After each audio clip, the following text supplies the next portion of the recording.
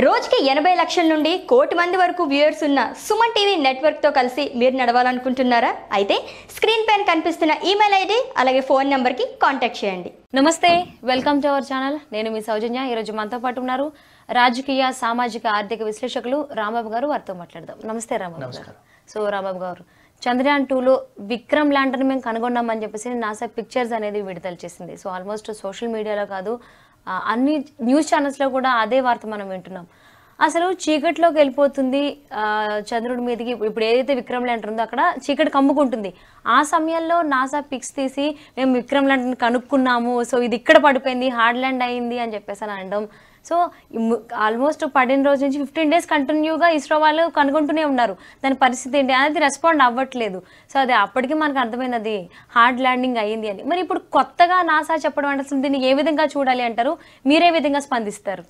అంటే కొత్తగా మీరు అన్నట్లుగా ఏంటంటే కొత్తగా ఈరోజు స్పందించేది ఏమి లేదు. సెప్టెంబర్ 6, 7 మధ్య కాలంలో, అంటే intervening knight of 6th and 7th September చంద్రుడి మీదకి Vikram ల్యాండర్ని soft landing approach attempt చేశారు ఇస్రో శాస్త్రవేత్తలు.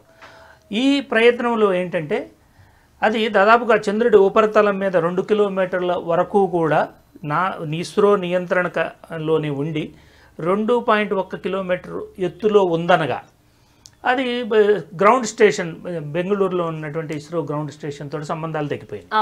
ఈ నేపథ్యంలో ఏంటంటే కమ్యూనికేషన్ తెగిపోయింది కాబట్టి దాన్ని కమ్యూనికేషన్ పునరుద్ధరించడానికి ఇస్రో చాలా ప్రయత్నాలు చేసింది.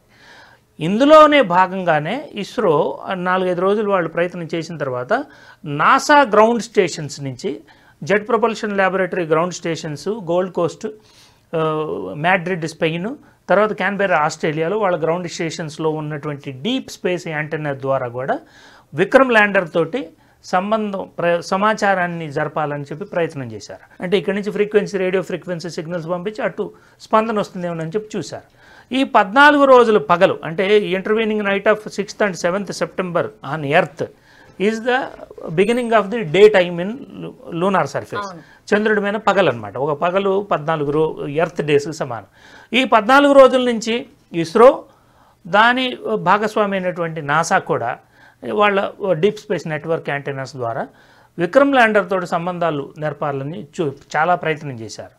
ఇందులో భాగంగానే చంద్రయాన్ 2లో భాగమైనటువంటి ఆర్బిటర్ కూడా విక్రమ్ ల్యాండర్ దిగవలసిన ప్రదేశాన్ని ఫోటో తీసి పంపించింది, కానీ అందులో పెద్దగా వాళ్ళకి మంచి సమాచారం కనపడలేదు. మళ్ళీ ఈ విక్రమ్ ల్యాండర్ దిగవలసిన ప్రదేశం మీదుగానే నాసా యొక్క లూనార్ రికనైసెన్స్ ఆర్బిటర్ అని చెప్పి, అది కూడా మన చంద్రయాన్ 2లోని ఆర్బిటర్ లాగానే 4 సంవత్సరాలుగా చంద్రుడి చుట్టూ తిరుగుతూ ఉంది. అది మొన్న 21 సెప్టెంబర్ రోజు ఈ Vikram lander దిగవలసిన south pole region మీదుగా వెళ్ళినప్పుడు ఫోటోలు తీసి పంపించింది. వాళ్ళు డీప్ హై డెఫినిషన్ యాంటెనాస్ ద్వారా వాళ్ళు LRO అంటారు దాన్ని, LRO ఫోటోలు తీసి నాసాకు పంపించింది. నాసా ఇస్రో వాళ్ళతో షేర్ చేసి వాళ్ళు కూడా ప్రపంచవ్యాప్తంగా వాళ్ళ ట్విట్టర్ హ్యాండిల్ ద్వారా వాళ్ళు రిలీజ్ చేశారు.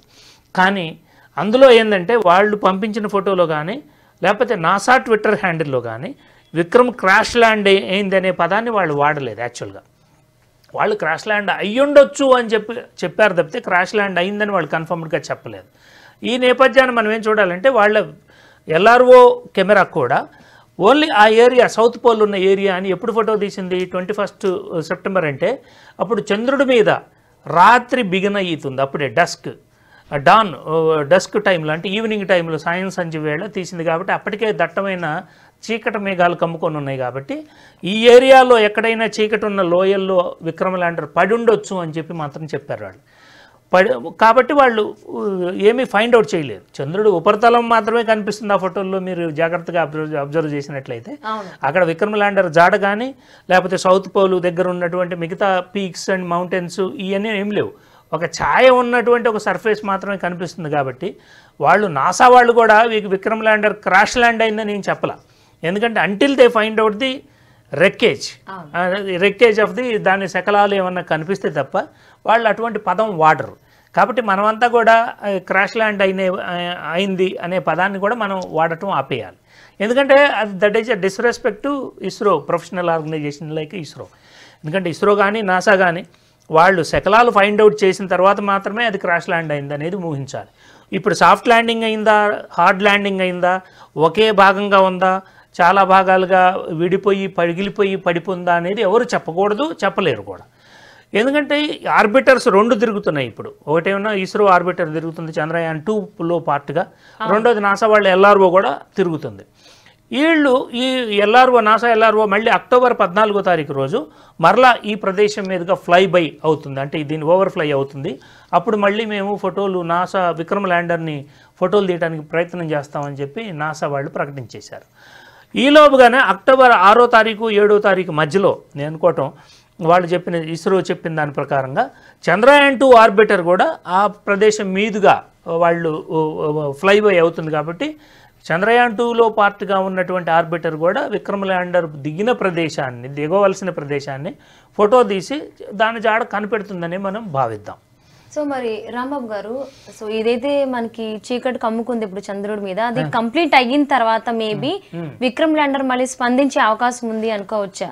అంటే ఇస్రో చెప్పిన లెక్కల ప్రకారం అయితే ఇప్పుడు చంద్రుడి మీద రాత్రి వేళల్లో, రాత్రి బిగిన్ అయింది 21 September, intervening knight of 21 and 22 సెప్టెంబర్లో చంద్రుడి మీద రాత్రి బిగిన్ అయింది. ఈ రాత్రి వేళల్లో నాసా, ఇస్రో చెప్పిన లెక్కల ప్రకారం ఏంటంటే -170 డిగ్రీల నుంచి -210 డిగ్రీల వరకు ఉష్ణోగ్రత, అతి శీతల ఉష్ణోగ్రత నమోదవుతుంది చంద్రుడి మీద.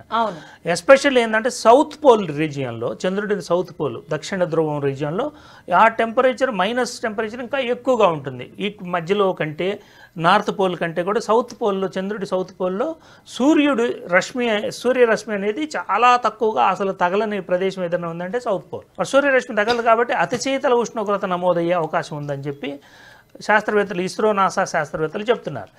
ఈ -170 నుంచి -210 డిగ్రీల ఉష్ణోగ్రతలో విక్రమ్ ల్యాండరు, దానిలో ఉన్నటువంటి ప్రజ్ఞాన రోవరు, దాంట్లో ఉన్నటువంటి ఎక్విప్మెంటు ఈ -డిగ్రీస్ని తట్టుకుంటుందా లేదా అన్నది చూడాలి. మెటాలిక్ పార్ట్స్, అవుటర్ సర్ఫేసు ఏమి చెక్కు చెదరకపోవచ్చు, -200 ఉన్న, -250 ఉన్నా కూడా.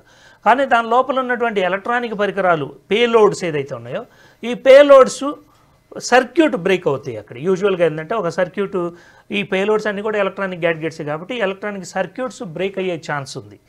బ్రేక్ అయినప్పుడు న్యాచురల్గా ఆ ఎక్విప్మెంట్ మాల్ ఫంక్షన్ అవుతుంది. కాబట్టి వీళ్ళు ఇంటాక్ట్గా, విక్రమ్ ల్యాండర్, ప్రజ్ఞాన్ రోవర్ ఇంటాక్ట్గా వీళ్ళు కనుక్కున్నా కూడా ఈ 15 రోజులు రాత్రి అయిపోయిన తర్వాత, 14 రోజులు చంద్రుడి మీద రాత్రి 3వ తారీఖు 4వ తారీఖు అయిపోయిన తర్వాత, అక్టోబర్ 3, 4 తారీఖుల తర్వాత ఒకవేళ విక్రమ్ ల్యాండర్ని కనుక్కున్నా కూడా వాళ్ళు ఫోటోల ద్వారా, ఎల్ఆర్ఓ కానీ లేకపోతే ఇస్రో ఆర్బిటర్ ద్వారా కానీ, దాంతో కమ్యూనికేషన్ చేయడానికి అవకాశాలు మాత్రం చాలా తక్కువ ఉన్నాయని మనం భావించాలి.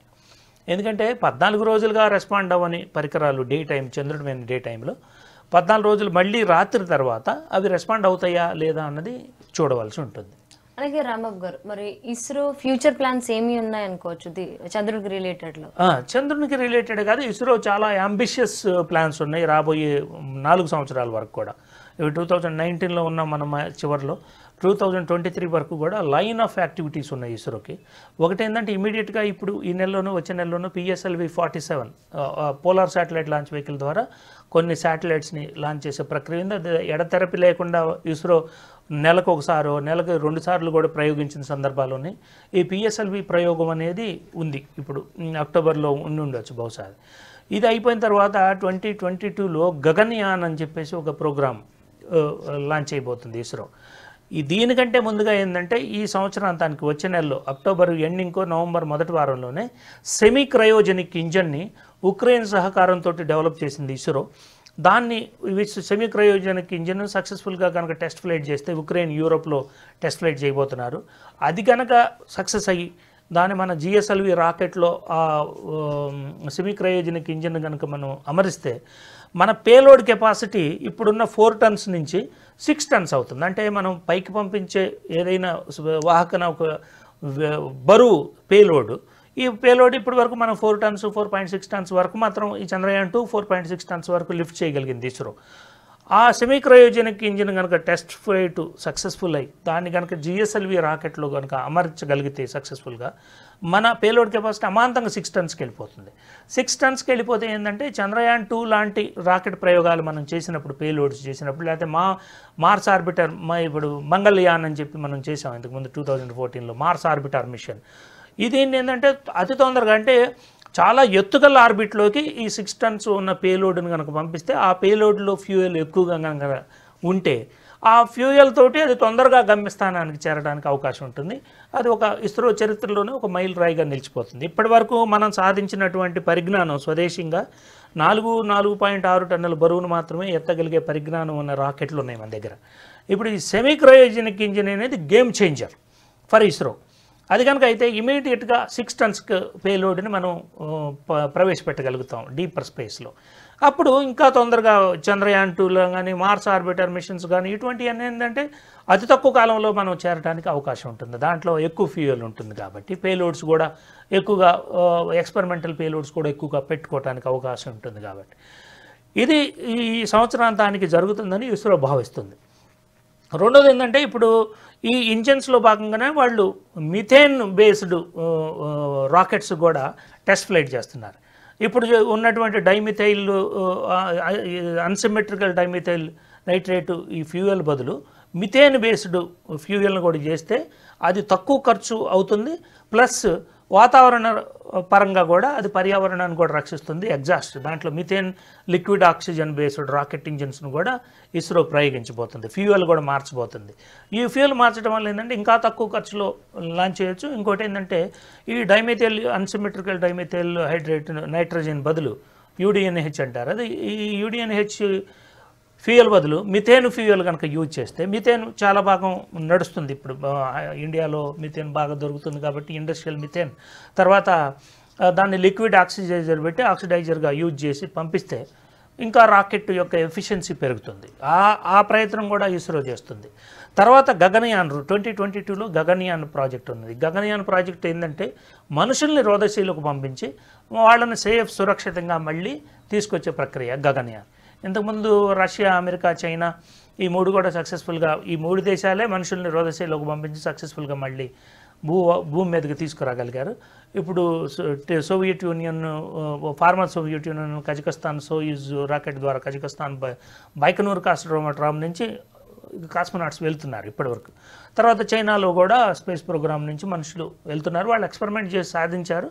ఇంకా ఫుల్ ఫ్లెడ్జ్డ్గా ప్రోగ్రామ్ చైనా కూడా స్టార్ట్ చేయలేదు.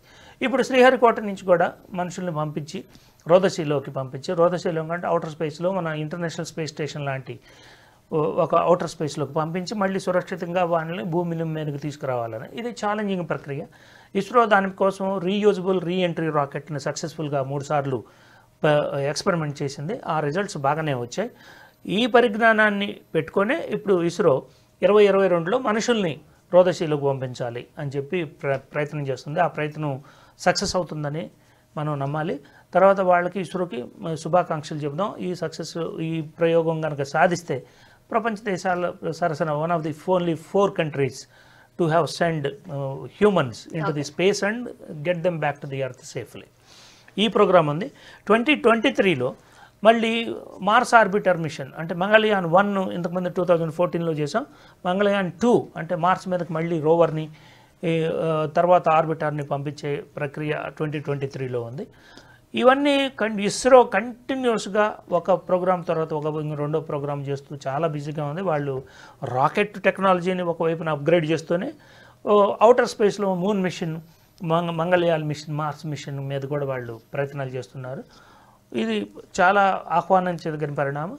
రాబోయే 5 సంవత్సరాలు ఇస్రోకి ఈ 50 సంవత్సరాలు 1958లో ఇస్రో స్థాపించారు. 58 నుంచి 2019 వరకు సాధించిన విజయాలు ఒక ఎత్తు అయితే 2019 నుంచి 2024 వరకు ఇస్రో సాధించబోయేది ది అల్టిమేట్.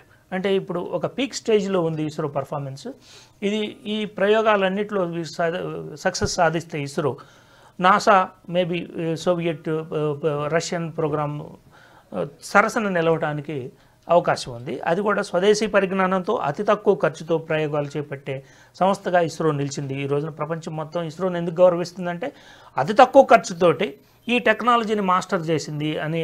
దానికోసమే మన ఫారిన్ శాటిలైట్స్ అన్నీ కూడా మన పిఎస్ఎల్వి ద్వారా జిఎస్ఎల్వి ద్వారా మనం లాంచ్ చేయగలుగుతున్నాం లో ఆర్బిట్లోకి పంపించడం కోసం.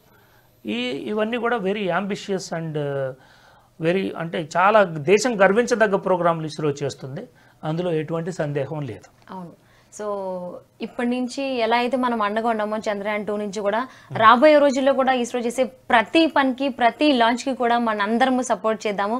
సో దాన్ని ఇస్రోని ప్రోత్సహిద్దామని చెప్పేసి మనస్ఫూర్తిగా కోరుకుంటూ మీరు మాతో టైం స్పెండ్ చేసి మాకు తెలియని ఎన్నో విషయాలు మాతో షేర్ చేసినందుకు thank you so much. Thank you. So viewers, ఇప్పటికీ ఇస్రో చాలా చేసింది మన కోసం. చంద్రయాన్-2నే కాకుండా అప్పుడు కూడా మనం చాలా అండగా నిలిచాము.